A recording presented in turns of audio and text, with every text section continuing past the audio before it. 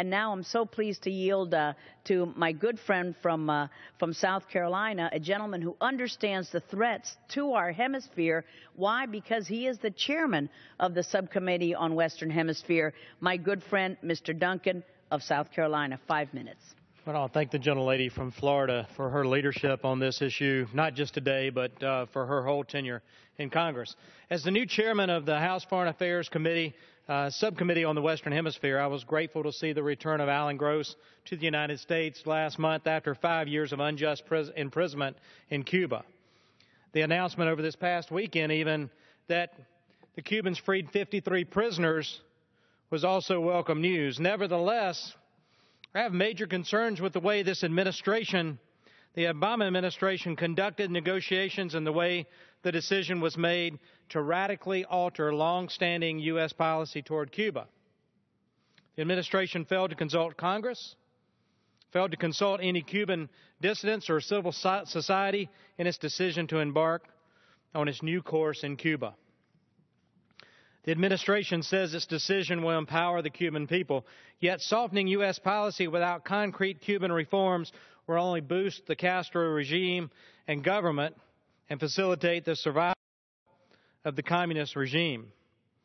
We need to focus not on what's best for the Cuban government, the Castro regime. We need to focus what's best for the Cuban people. So I ask you this. Will this deal mean more self-governance for the Cuban people? Will it mean more economic freedom for those who strive to innovate, those that are entrepreneurial within the Cuban society? Will they be able to start more businesses and have economic freedom? Will there be more religious freedom for the Cuban people? Will there be more rights to free speech? Are the Cuban people seeing this debate tonight on Cuban TV? Are the Cuban people able to access the Internet and watch what we're doing via YouTube or any other media? These are rhetorical questions, but I answer them with no, based on my understanding. Recall it was only 1 week after the announcement of this U.S.-Cuba deal that the Cuban government cracked down on peaceful protesters in Havana's Revolutionary Square. I point to that as evidence that it's still a closed communistic society. In conclusion, the administration's decision is a reward to the communist dictatorship at the expense of the Cuban people.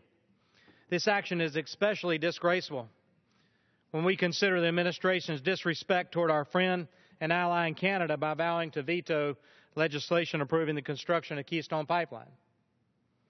These are issues that require vigorous congressional oversight. I look forward to working with the ranking member, Mr. Sears, as you just heard from, as we hold hearings in the Subcommittee on Western Hemisphere in the coming weeks and months. And with that, I yield back. Well, thank you so much, Mr. Duncan.